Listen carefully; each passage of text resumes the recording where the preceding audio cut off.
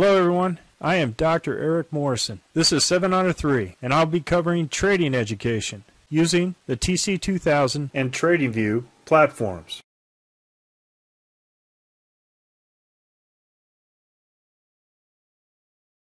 Hello, this is the FOREX Week in Review with the 28 majors, minors, and 6 exotics. And I'll start off with the Sunday-Monday phase with the COD indice. First one was Aussie dollar Swiss franc, $30 gain. CAD Swiss franc with a $290 loss. Euro USD with a $268 gain. British pound CAD with a $593 gain. British pound Swiss franc, $129 gain. And British pound US dollar, biggest gainer of them all, $676 gain. For grand total for the week of $1,406. 5 wins, 1 loss. Now we did have a COD indice for the basket of currencies less the dollar, and the foreign currencies had a COD index of 100.00, and it is crowded short, as you can see here. And what happened? Price moved up and the dollar went down. It was also maxed last week. Significant drawdown and decline of the dollar this week. So going into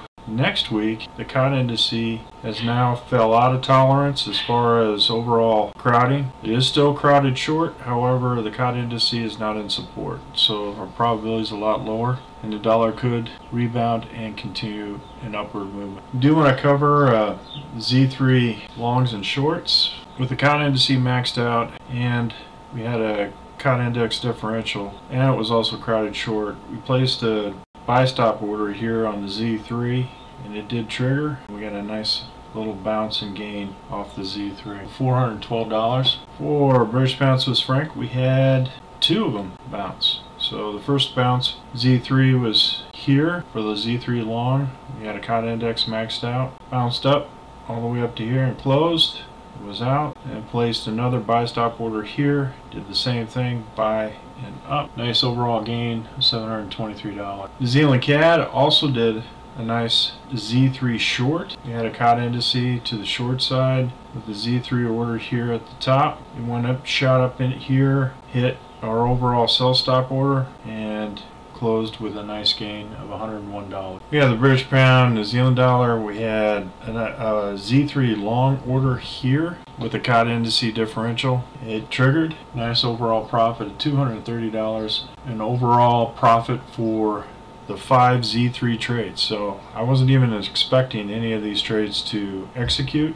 You just go ahead and follow the Z3 with the COD index differential. Overall profit of $1,467, 5 Z3 trades. Nice overall gain for the week of $2,874. So looking for next week, we have Canadian dollar, Japanese yen, New Zealand CAD, New Zealand Swiss franc, US dollar CAD, US dollar Swiss franc, US dollar, Japanese yen, and South African rand, Japanese yen. Max crowded long. We have the greens, Swiss franc, South African rand, British pound, New Zealand, British pound, US, British pound, South African rand, and US dollar, Mexican peso. Max crowded short with the COD index. Some of them have COD index differentials, and some of them have COD indexes. Weak buying positioning, Aussie dollar CAD, Aussie dollar New Zealand, Aussie dollar US, Aussie dollar New Zealand US dollar. Weak sell positioning, we have Euro Aussie dollar, Euro CAD, Euro Swiss franc, Euro British pound, Euro Japanese yen, Euro New Zealand, and British pound Swiss franc. All the others are mixed, as represented in purple,